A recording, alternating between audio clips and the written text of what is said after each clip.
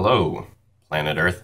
Welcome to my YouTube channel. We're at IDK, my BFF Jill 730. My BFF Jill 730. I'm Preston L. Young, wishing you warm salutations and congratulations as always. You've made your way to the Buffington Post. You are invited! Today I'll be taking a break from the Buffyverse as it is time for an exercise in futility. Yes, the summer movie season officially ended this past weekend with Labor Day weekend, but we're gonna go all the way back to where it officially began on Memorial Day weekend with the premiere of X-Men Apocolypse. Now, X-Men Apocolypse was received with, we'll be nice and say mixed reviews, but honestly, I enjoyed the movie personally, okay? So, I enjoyed the movie. When I left the theater, I was like, oh, we got the Phoenix moment, we got this moment, that moment, whatever. I was pretty, satisfied with it. But on the way home, by the time I got home, I had picked this movie apart, and there were so many glaring problems with it that I've been thinking about it all summer. We've got to fix X-Men Apocolypse, and so that's what I'm here to do today.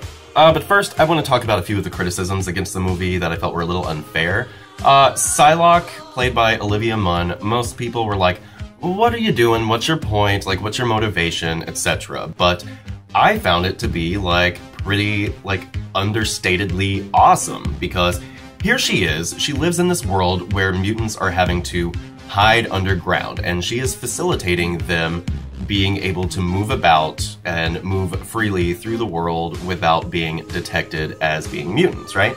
And so here she is, she's a bodyguard to Caliban. She's one of the most powerful telepaths in the world, and she's literally this underground bodyguard. So then, here comes Apocolypse, and he offers her another job. Sure, it's as being a bodyguard, but you're not going to be a bodyguard living underground, trying to, hide mutants away from all the other people. I want you to be my bodyguard as I try and put mutants at the top of society. When you think about it that way, sure, she just goes from being bodyguard to bodyguard, but the ideas that Caliban and the world that we all exist in have about where mutants belong, and the ideas that Apocolypse has about where mutants belong, they are completely different. And for someone like Psylocke, who is literally just sitting down here in a basement wasting her life away, it would be so freeing and kind of empowering for her. And so here, I'm gonna let you access the full potential of your power, and you can stand right next to me at the top of the world. It's a pretty sweet deal. And so I get it, Psylocke, I really do. Duh. Jennifer Lawrence as Mystique, most people were like, oh, she was so checked out, she was just phoning it in. Mystique is checked out. It's written into the plot that Mystique is not bout it with this X-Men, mutant, freedom, proud, whatever life. She wants to be understated. She wants to be under the radar. She doesn't want to be all up in this crazy fight. She's over it, but she gets thrust into it. And, I mean, you could argue that, Jennifer Lawrence is just kind of the same way, just kind of thrust into it and over it, but at the same time, I don't feel like that's fair to the actor when the script calls for you to be checked out, you know what I mean? Now do you understand? And people were all upset about Apocolypse, releasing all the nuclear weapons out into, the atmosphere or whatever, because why? Why are you upset about that? It makes sense. He's saying, I am, myself, powerful enough to, take you all on. So you need to come at me with exactly what it is that you are. Because I'm me, and I can do whatever. Bye, Felicia. And so, it made sense to me. The thing that makes less sense to me is the fact that nobody's worried about all of these nuclear warheads out in the atmosphere and how they're going to affect not only, the weather, because, I mean, you have to think about comets and asteroids and all this good stuff. One of these nuclear weapons is gonna get, fucked up. And I don't know what that's gonna do as far as, radiation coming into the atmosphere, you know what I mean? But those points aside, let's get into it and fix X-Men Apocolypse. Here we go. The time has come! Step by step, day by day, we start over, different hands of play. Deeper we fall, the stronger we stay. Make it better, second time around.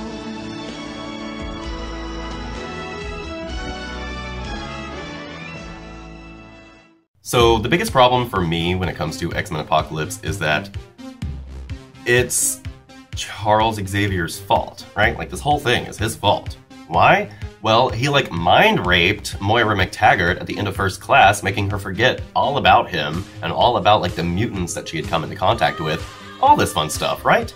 So she's the one who is, like, down poking into these, like, mutant conspiracy theories and all this good stuff, and whoop-de-doo, she unwittingly unleashes Apocalypse. So yeah, it's all Charles's fault, because if he hadn't mind-raped Moira, then she would have been in correspondence with him this whole time. Like, she would have been bouncing ideas off of him and, you know, trying to get his input on these mutant conspiracy theories that she was trying to uncover. But no, Charles took away her free will. Thanks, Charles. Now we've got Apocalypse to deal with. So basically, my version of the movie is making sure that we have Charles really, really deal with the consequences of his own power. So once we get Scott into the school, whatever, we find out that Jean has these crazy-making dreams that are basically like ripping up the walls in her room and scaring the shit out of all the students. So in that stain on the X-Men movie franchise, we find out that Professor Xavier in the past had put up these mental blocks around like the Phoenix persona within Jean's mind so that she couldn't access it, okay? And they completely missed the opportunity to fix that. Okay, so when Xavier comes into Jean's room and she's having these crazy dreams, whatever, at that point, you need to have Xavier put up these walls in Jean's mind to stop her from gaining access to her full power. After he does that, he can, like, pacify the minds of the student body at large so that people forget that Jean was scary and crazy and, like, and that way, like, everybody would be hunky-dory, but you would have this question for the audience from the beginning of the movie, like, wow, Xavier can actually, you know, change people's very thoughts. He can change the way we feel about things. He can change our memories. And how right is that? How good is that? That is a really interesting thing to do for the Charles Xavier character, and it's right there. You have the stuff in the shitty movie that we need to undo anyway, so why not have him put those blocks up in her mind rape all the students, and have us deal with that throughout the movie. So whatever stuff happens, you know. So part of Apocalypse's power is that he can basically, like, recognize and actualize the full potential of, you know, mutants' individual powers, okay? We have the part where Apocalypse, like, finds Xavier through Magneto's mind, he does the whole nuclear warhead thing, they teleport to the X-Mansion, okay? So we're going to remove that whole we went to the mall scene, okay? And we're going to have those young X-Men, including Jean, down there because Jean needs to learn more about Cerebro or whatever, like, write in your own shit here. So when Apocalypse sees Jean, he doesn't want Xavier anymore. He doesn't want that because he can actually see the full potential of Jean's power, and he's going to want her. But whoop-de-doo, Xavier has just put these mental blocks on Jean, and so she can literally not defend herself. See what I'm talking about? Like, whoa, look what you done, Charles. So at this point, we have Apocalypse straight up kill Havoc rather than having it be like up in the air, like, oh, his body's gone, whatever, he's dead, question mark. So Havoc does not destroy the X-Mansion, and Apocalypse gets away with Jean, and as he's doing this, our other characters get thrown into the danger room because, hello, we're cutting out all that bullshit trip to Canada. It was stupid. Screw you guys, I'm going home. Yeah, we're cutting out the whole Canada thing, and instead we're going to have an action scene where everybody's, like, kind of thrown into the danger room. All this crazy stuff is going on, and they have to, like, get their wits about them and somehow, like, defeat the bullshit that's in the danger room, okay? Scott actually, like, ends up being the one to blow up the X-Mansion. You still get your Quicksilver, like, rescue scene, okay? So at this point, of course, we're switching out Xavier and Jean's locations within the movie, okay? And you've got Xavier, and he can be lamenting the fact that he just took away Jean's defenses against Apocalypse. Like, she was this, like, Omega level mutant, and she might have been the only one to be able to stand up to him.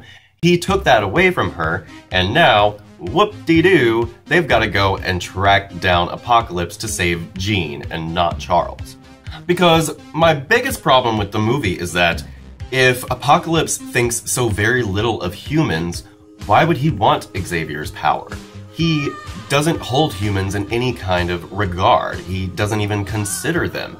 They are lesser beings to him. And so what would be the point of him wanting to control the minds of humans? It would seem like not even an afterthought to him. Like, the thoughts of humans don't really concern him. If he's really about this survival of the fittest, he wouldn't want to control their minds. He would want to tap into Jean's, like, awesome power and, like, have absolute raw power over them rather than, you know, the power of persuasion. It doesn't make a lot of sense for him to want Xavier's power if he has such low regard for humans in the first place. You understand what I'm saying? So in the climax of the movie, rather than Xavier kind of like giving Jean this psychic pep talk, instead, he actually removes those blocks on her mind. He removes the blocks on Moira's mind, and he removes the kind of mind rape that he put on all the students to kind of pacify their attitudes about Jean.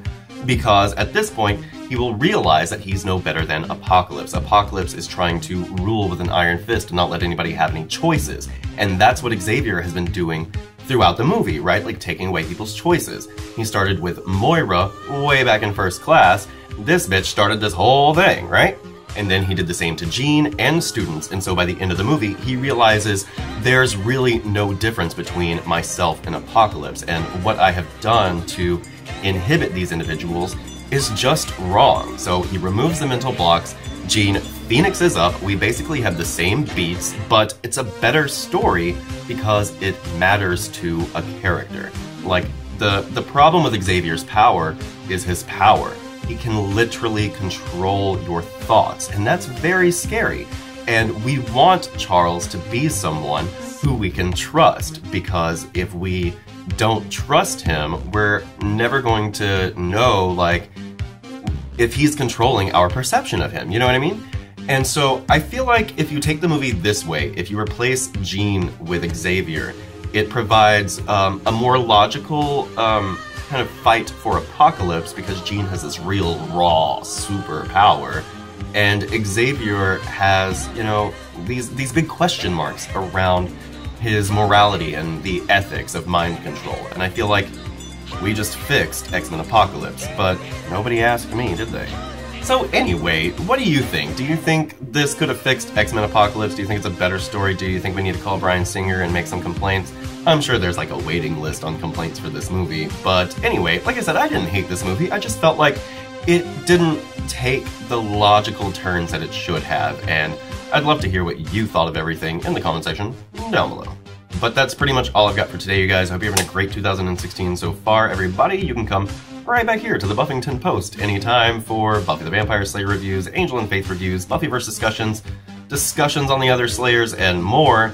Tomorrow it'll be time for my 2-year anniversary video. I've been doing this for 2 years, and I'm having a great time with you guys. Have a great day. We'll see you next time. Bye. Lights will